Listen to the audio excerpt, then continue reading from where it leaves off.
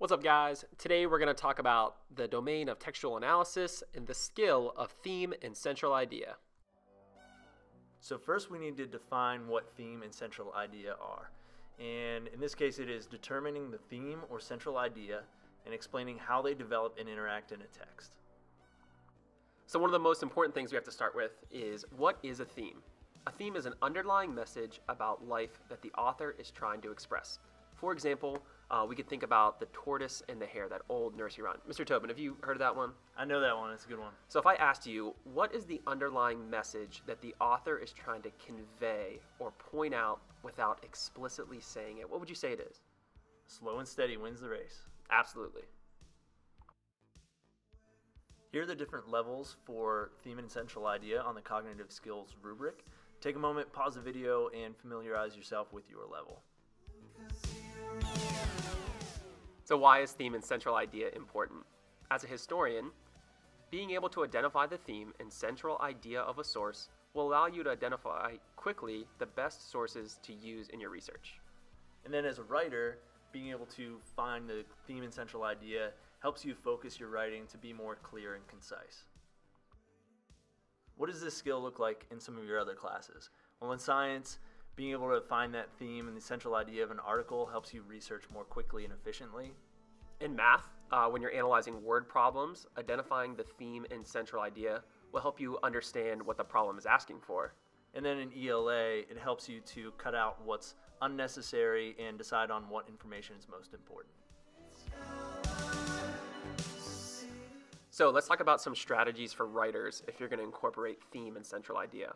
The first thing is to establish a clear theme and central idea before you start writing. Then you want to make sure you organize your writing, starting with a central idea and then put your supporting ideas and details below that. And then finally, don't get stuck on creating a super unique theme. Good versus evil is a tried and true one, and then overcoming adversity, also another good one. And then as a historian, what you want to do to help you with theme and central idea is read the entire passage first. Don't decide on what the theme is before you've read everything. While you're reading, try to annotate what you're reading to help you identify what the main idea is for each paragraph. And then finally, keep in mind that with some historical pieces, you might not be able to identify a theme, and the theme might change based on your perspective. It might impact you differently.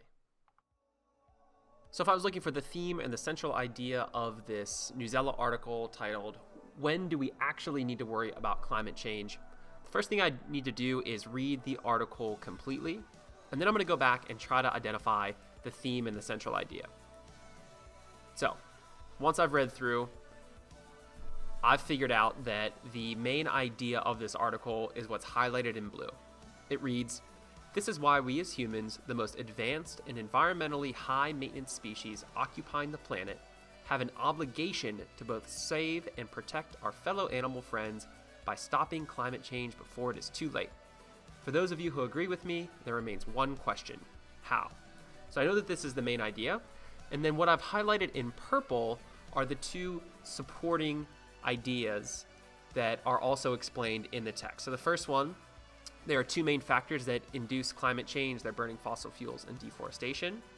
And then what I have below that here in green is a supporting detail for that claim. I'll slide down a little bit. This is the second main idea presented here. Any species needs 4 essential habitat requirements in order to thrive.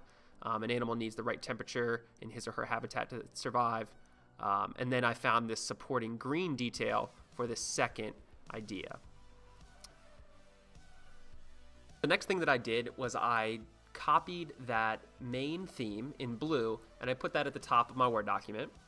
And then below that in purple, I copied and rephrased or paraphrased the two central ideas that I found as well. And then what you see in green is taken directly from the text, and that is those are the two pieces of supporting evidence that relate specifically to that central idea. So just to review, theme and central idea is determining theme and central idea and explaining how they develop and interact in a text.